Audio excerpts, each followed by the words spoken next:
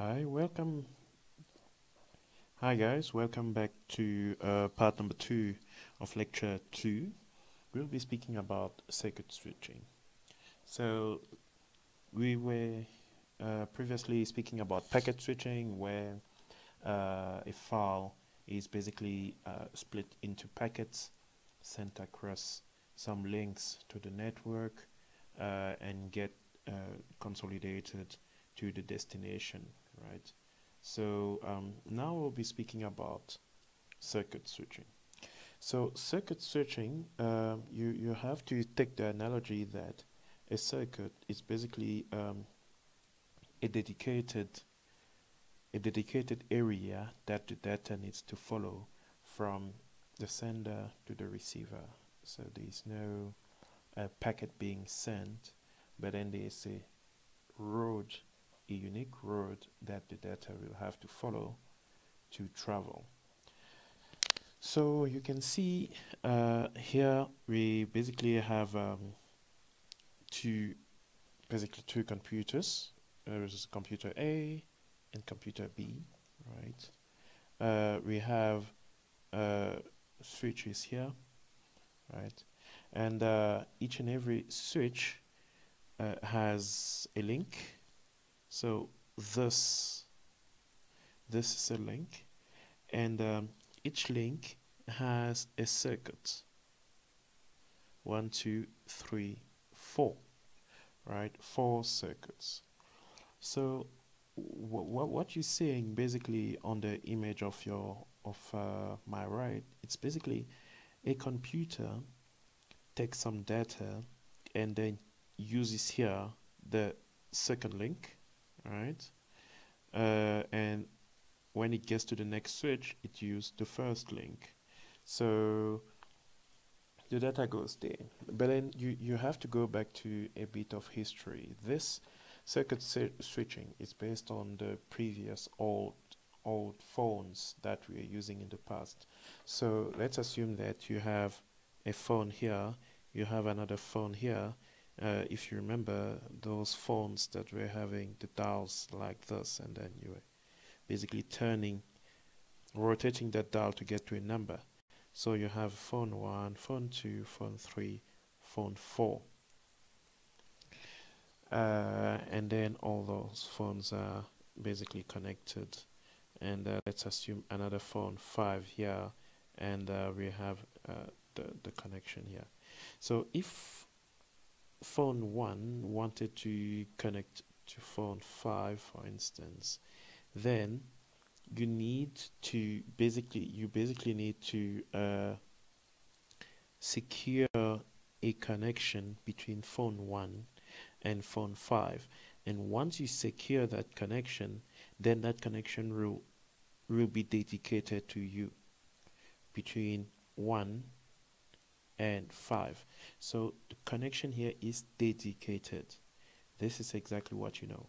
So like from the customer of this computer A and the customer of this computer B, this link is only dedicated to them. Whereas in the packet switching, the link is not dedicated. When the packet passes through the link, it's forgotten. It's like another packet can go through there, no worries. But then here, there is no sharing of data between this link and this other link, right? So this is the most important part you need to know about a bigger view of the circuit switching. So we will start our discussion here with what we call a frequency division multiplexing. So the multiplexing just means that we're sending multiple signals into the same channel. So on one side of the channel you have data. On, like, let's assume that you have a channel, right? And here it's a device, or let's assume that here we have a device called the multiplexer. And then on the other side, we have a device called the demultiplexer. Right. So using here, it is basically using analog signals, right? With analog signals, digital signals. My bad, digital signals. So digital signals, yeah, digital analog. Yeah, so it's using digital signals. So we were speaking about waves here. So it's like, okay, let's say that it's using some waves, right? So we have our waves happening here. It's like we have these type of signals going on, right? So this is basically one user, and we have another one having our wave signals, right? And then we have the last one having a third wave signal. They're basically going into what we call the multiplexer.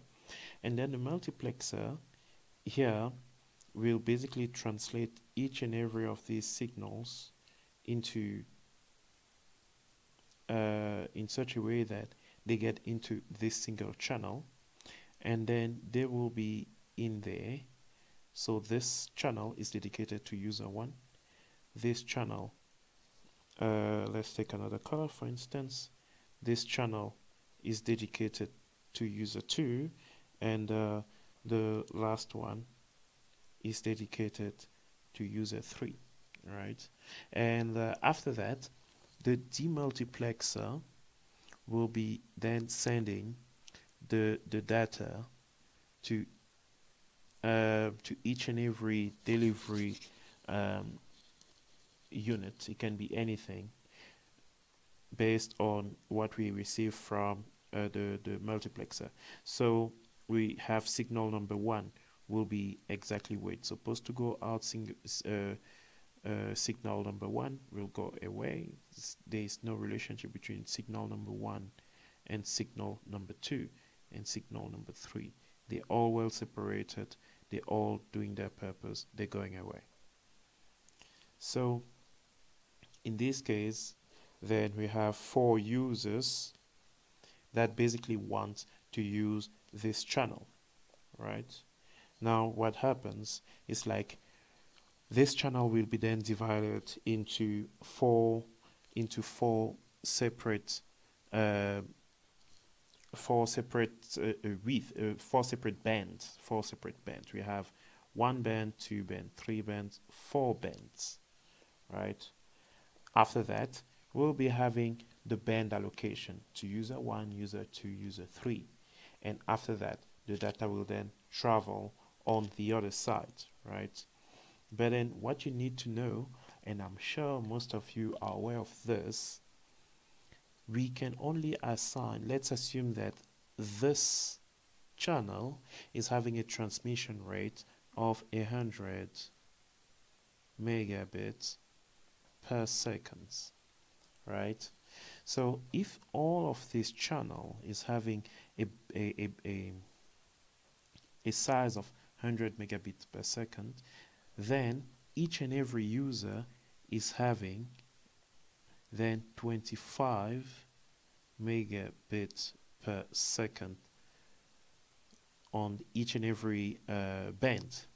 And as you guessed, this 100 megabit per second is called the bandwidth.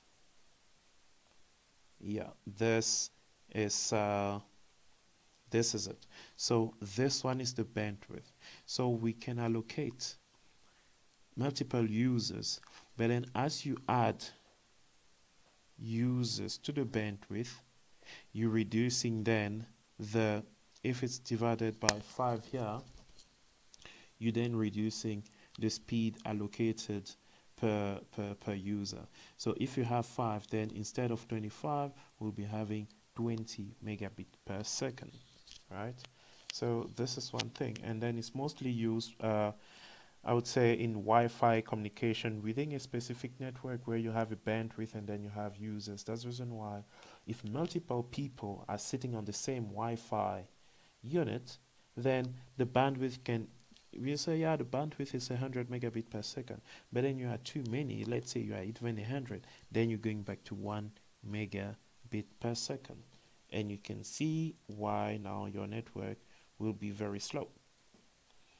Now we have a time division multiplexing. The time division multiplexing, you still have the same channel as the one on top, but then now it will be split into time slots, right? Into time slots per user. So what happens is we have divisions of that channel, right? Take this one as something that brings data from one side to the other side based on the number of users we have on the sending side. So each user has a specific slot. And remember, these are dedicated. They are dedicated for users. So this slot is dedicated for user number 1, user number 2, user number 3, and user number 4. Right? So, like, this one piece of data will then travel from one point to the other one. Right? Same for this one, same for that one. Right? You can see that we have user number 1, user number 2, user number 3, and user number 4. These have advantages and disadvantages, both of them. It's like the advantage of the frequency is like, you see, each user over time has an allocated band that's only for that specific user. Given that we have 100 megabits per second, then each user has a dedicated 25 megabit per second, right? This is pretty fast, and then it is very nice. But then in this instance, each and every user has a time slot T, a little time slot T, right? And same for the next one and for the next one. And there is actually a calculation that you need to know in this instance, like in the instance of the time division multiplexing, that I'll share with you now. So let's assume that we basically want to know the transmission duration of a message from one side to the other using the TDM, or the time division multiplexing. So what you need to do is to make sure that you know the transmission rate per second of the channel. In our instance is 100 megabits per second, right? Now this is the transmission rate, right? And now we will be having the file size. The file size, let's say it has 100 megabits. All right. Okay. Now you also need to know what is the transmission rate per slot, right? So we have 4 slots. So that will be that. What will be the transmission rate? Let's say the capacity of each and every slot here, right? So we have 4 slots because we have 4 users. Then it means that we have 25 as well megabits per second. Okay. Now, what is the time? What is the time T that it will take to transmit a 100 megabit file from a user A to the user B, right? So what happened is like, if I go back a bit, so what happened is basically, let me clear this. All right. Okay, so we want the time t. All right. So what you need to do is like you need to know the transmission rate per slot. Like remember we were having the slots, right? We have 4 slots. It's like 4, 3, 2, 1. So since we have 4 slots and then we have 100 megabits per second, when you divide it by 4, we have 25 megabits per second. This is the transmission rate we keep. So this is what we want, 25 megabits per second. Now, since each and every slot, it means that this is 25, this is 25, this is 25, and this is 25. All of that will then make 100 megabit per second. Then we still within our mathematics here. Now, what will be the time it will take? It will take then the file size, since we want to send 100 megabit per second, right, divided by 25. We have 100 megabits divided by 25 megabits per second. Then we have 4 seconds to send that 100 megabit file. All right. So the formula will be then something like, if I erase this guy from this side, the formula then will be the transmission rate per slot, right, which is equals to the initial rate, which is 100 megabit per second, divided by the number of slots, right? And given that, we have this thing, and the duration d, it's equals to the file size, the file we want to transmit, divided by the transmission rate per slot plus a delay. Take note of this, it's very important. The duration to send a particular file, right, is the file size divided by the transmission rate per slot. This is the formula, plus a delay, and we assume that the delay is 0 seconds. All right.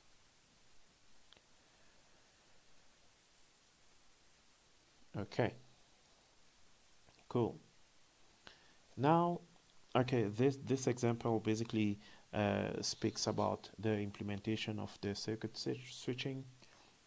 Yeah, so we have an example of, yeah, the packet switching basically allows more users to use the network. Obviously, we're dealing with packets. We do not dedicate any hardware to our communication, right? So let's assume that we have a 1 gigabyte per second link, a single link. Each user is using 100 megabyte when active. It's like when active, we're using 10% of the line. So circuit switching, we basically have 10 users, right, to use that link, right? 10 users to use that link. Then we have, after that, we'll be having 100 gigabyte per second, like 10 times this 100 makes it a gig, right? But then you can only have those 10. You cannot add anyone else, because it is like that. Each and every user is having its own link, and you can't add anything. And even if a user doesn't use anything, then like we can't even use that empty link that that is basically idling. But then when we have a packet switching, you can have as many users as we want. The problem will be now the congestion of some switches that will be on the network. Yeah. Okay, so now it will be your homework to basically know how what's the probability for us to get 0.004, and I'm giving you this. I'll be giving you that in the quiz. With 35 users, the probability of having more than 10 users at the same time is 0.004. Why? All right. What happened if the number of users is greater than 35 users? That will be your homework. Okay. Then you have to do great research to understand, first of all, how we got to 0.004, and what happened if you have the same configuration, 1 gigabit per second in a link, and then we have we have a packet-based switching. Okay. Now, what's the difference between packet switching and circuit switching? This is where we're going basically towards the end of the second part. Packet switching is very efficient, so it doesn't dedicate any link. So you have user 1, and then you have a user A, you have a user B, and then you have some network devices here. So, and they all multi-connected. What the packet does is, like, you have packets that will travel regardless of where they are, and when they get to B, they just consolidate themselves into the same entity. But when it comes to the circuit switching, then we have a link. It's like we're making a phone call and we want to make sure that we have the best experience. It means that we need to have a single link between user A and user B, right? So the problem with the packet switching, as we saw, is when we have a user A and user B, and we have a switch here. The transmission hit rate here is maybe 1 megabyte, and the transmission hit rate here is maybe 10. We might have congestion on this specific computer network of this basically on this switch, because the rate at which it's receiving data is greater at the rate at which it's sending out data. That can be a problem. But then also in the circuit switching, we might have the same trouble, right? If basically the transfer rate here and here, data can be lost. It's like we can lose data, but here, if there's congestion, user A will retain the data, so the transmission is guaranteed for the circuit switching, but then the transmission is not guaranteed in the packet switching. And I'm quoting the authors of the book here. They're saying that generally the people who do not like to do restaurant reservations are basically they basically like using the packet switching. A human, basically a human similarity of packet switching and circuit switching. So packet switching, let's say that you want to go to the restaurant, right? You don't want to do any reservation. You just say, okay, cool, I'm going to the restaurant, like McDonald's or Debonairs, and say, okay, can you please order me a pizza? And then you get the pizza. Or you go to the restaurant, like a proper restaurant, and then you go and sit down there. It's like, okay, I'll just go and see if there's a seat there. If there's a seat available, then I'll sit and then I'll eat. If there's no seat available, I'll go somewhere else. But the circuit switching people, they will sit down, make a phone call, can we reserve a seat? And then you reserve a seat. So from your home, you have a guarantee that when I arrive there, there will be a seat that will be allocated to me. And if I don't come, or if I don't show up, it will be a problem, because some people might come, it's like, no sir, this table is reserved. No sir, that table is reserved. So the restaurant is losing customers because of a reservation. So you have to know your trade-off. And the internet, the broader network, the network of networks, is mostly using packet switching, right? But then we'll be going packet switching because it's faster and it's becoming more reliable. And that's basically the reason why we will be going into the next section, that is the network of networks. Thank you guys.